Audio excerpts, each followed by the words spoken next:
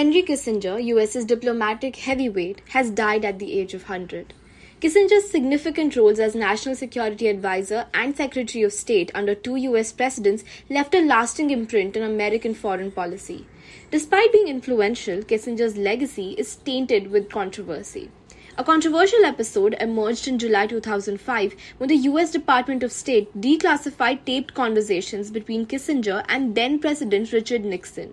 In these tapes, the two leaders made derogatory remarks about former Indian Prime Minister Indira Gandhi and the Indian people, calling them pathetic.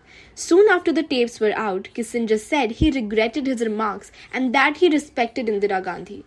Shocking declassified materials also revealed Kissinger's efforts to avoid direct confrontation with India while supporting Pakistan during the Indo-Pak War of 1971. Kissinger's life was marked by controversy, yet it was a life lived to the fullest.